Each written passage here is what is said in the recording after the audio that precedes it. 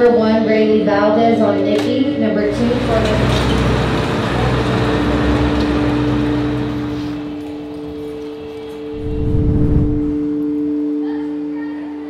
I love barrel racing. Horses have been a passion of mine since I was 2 years old. You'll never be able to take the horse out of me.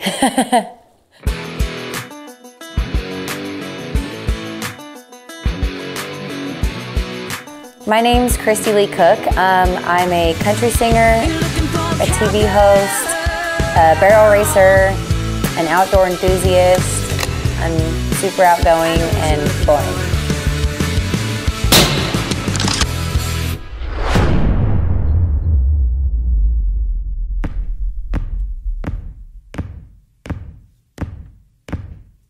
I've been singing professionally since I was 13. I had a record deal when I was 17. I moved to Texas.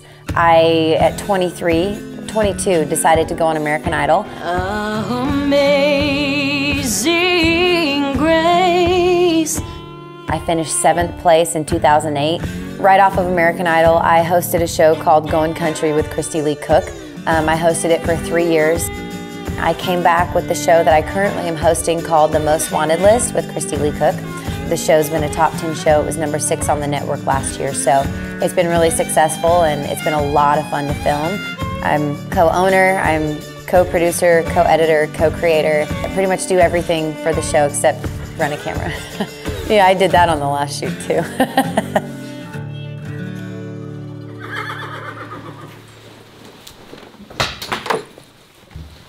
Rubbing off your mane, are you? I started really getting into barrel racing when I was, I don't know, maybe 21, and I started training horses in Texas. So I always patterned these horses, and I never got to like finish them. I got a little horse named Venom. He's a little reject cutting horse 6 years ago or so. He was my first success story and the first one I really trained that I finished.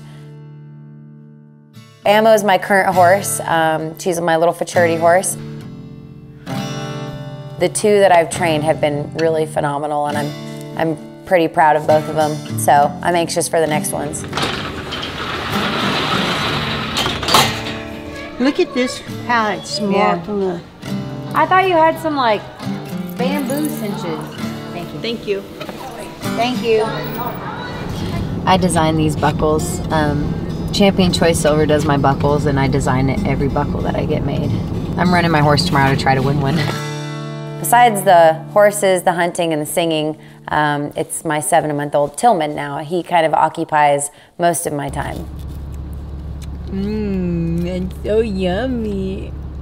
The biggest obstacle for me was having a kid. I bawled when I found out I was pregnant.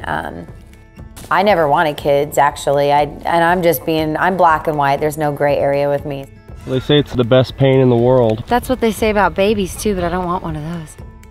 I had all these plans and I wasn't ready, and in my mind, my whole life was gonna stop. But yeah, but then I had Tillman, and it was kind of I don't know, it was kind of just in shock, I guess. Sometimes they'll feed me as cookie. No? Okay. Now I'm like this total protective mother. I love him to pieces, and I wouldn't have given that up for anything. If I'd have known then what I know now, I would have had Tillman 100 times over. Lee is the best father to Tillman. He is so supportive. He comes home from work, immediately takes Tillman so I can go ride and go do stuff. We have so much in common. We're like 2 peas in a pod. I got so lucky, and I'm not just saying this. A lot of people say like, oh, I got so lucky, and I've said that before, and I didn't really understand it until now. If you always do what you've always done, you're always gonna get what you've always got.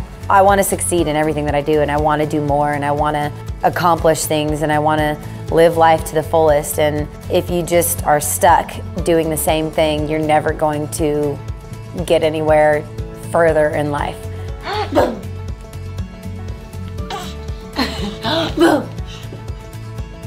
If you are wanting to chase a goal and a dream, and you've been afraid of you know, going for it, or you don't think you're good enough, I mean, what's the worst that can happen? You just never know what doors can open if you stay put.